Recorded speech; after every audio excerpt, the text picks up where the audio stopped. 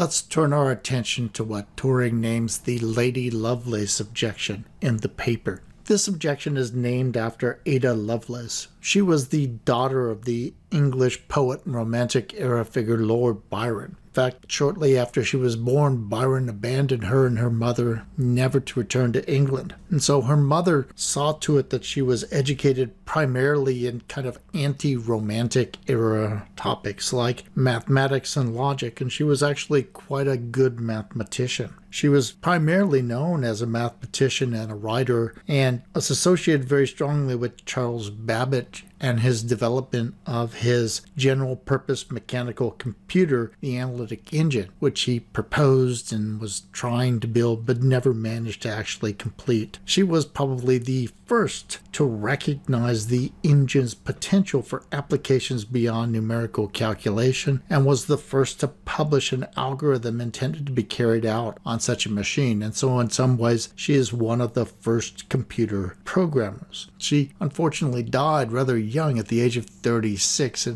1852 of uterine cancer. So Turing quotes her to the effect that computers can only follow their programs, and hence they're capable of nothing original. Now, there are a number of different ways we might understand that kind of statement. One might understand this claim in terms of adaptive or independent action. So computers can't adapt, they can't improvise, they aren't independent, they do what they're told to do. Another way that we might understand it is as a claim that machines cannot think, since an essential element of thinking is creativity and originality, so they lack spontaneity and hence can't be intelligent. Turing's response is really rather uninspired or inapt. Turing construes Lovelace's remarks as asserting that computers can never do anything that we haven't anticipated. And so his response keys on that idea. If you mean doing something unanticipated, he says, well, that happens all the time. You can't really predict what a machine will do simply because you programmed it.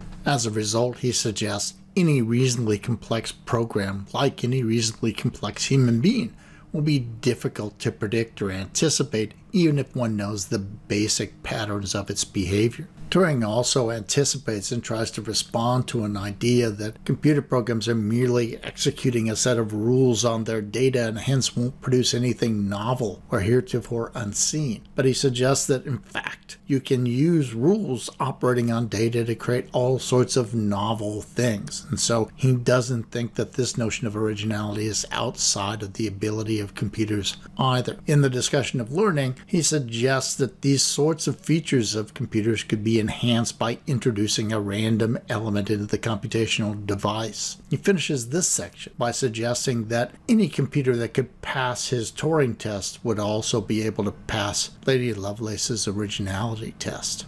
As is the case in his response to the disabilities argument, Turing puts a lot of emphasis on the potential of computers to perform in ways that they don't currently perform. And so some 60 or 70 years on, it behooves us to think about whether or not Turing's faith was in fact well placed. If we think of the standard of originality as independent, adaptive, goal-oriented action, then we should note on Turing's behalf that computers drive cars, they fly planes, they run trains, they manage stock portfolios, pick movies, translate languages, they beat humans at Jeopardy, at chess, at Go. Computers recognize and respond to language commands, to faces, to objects. In most cases, computers now learn how to perform these tests, and they continue to improve in their performance as a result of experience.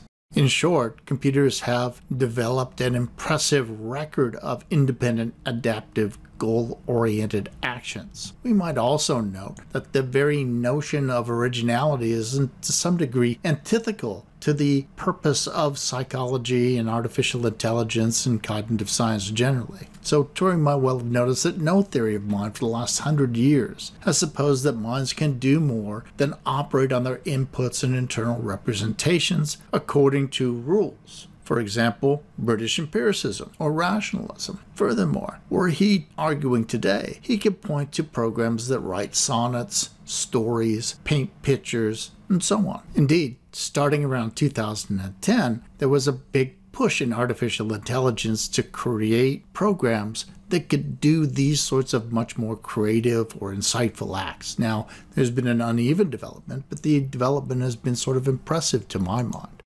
Here's an example of paintings by Google's Deep Dream. Now, these are early paintings by Deep Dream, and one of the things that they illustrate very strongly is it was very impressed with eyes, and it loved dogs because they appear all over the place. In fact, animals in general. So these are both reproductions of famous paintings by Deep Dream, where, you think to yourself, wow, you shouldn't have done that extra tab of acid there, Deep Dream. However, those works transformed into what people refer to now as style transfer programs. And style transfer programs try to master the styles of particular painters and then use those styles to create novel paintings in that style. Now, this began really around 2015. The pictures on the right there are from a research paper by a German group that was published in 2015, where they took original paintings and they tried to get a computer program that would then reproduce those paintings and mimic styles. As you can see by the pictures on the right-hand side, that ability to create a program that can paint using style transfer has really evolved quite significantly. These are both from about 2020, I believe. The one on the left-hand side is Deep Dream using Van Gogh's style to paint a picture of the Eiffel Tower.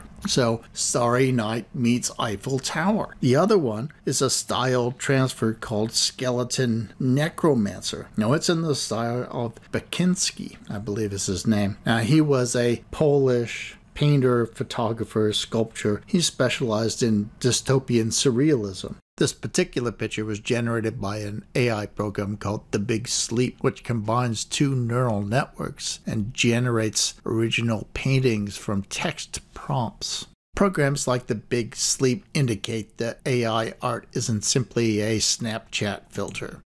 Other examples of original paintings generated by AI programs include this one here on the left, which is a portrait of a fictional character, Edmund Bellamy. It's sold at Christie's for $432,000. It was created by a French art collective called Obvious using a program that was created by a different artist. Finally, this last painting here was created by an AI program to be sold in an art gallery of AI paintings. Again, it isn't a transfer piece, it is a piece created by this AI program for the purpose of selling it as an original piece of artwork. From my perspective then, AI's come quite a long way in terms of creating images like paintings.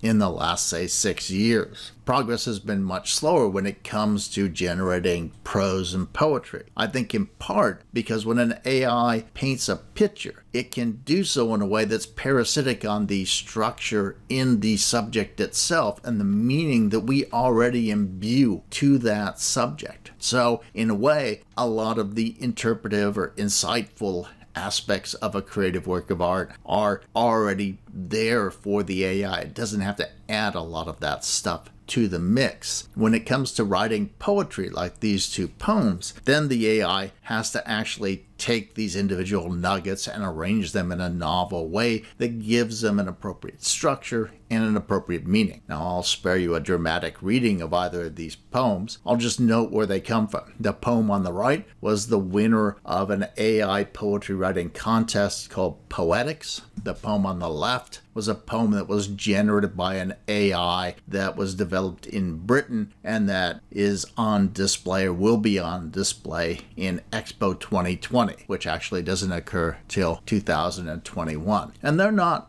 that bad, to be honest. They're not particularly coherent in their meaning, but they have the linguistic form, and some of the lines in it actually seem not so bad to me.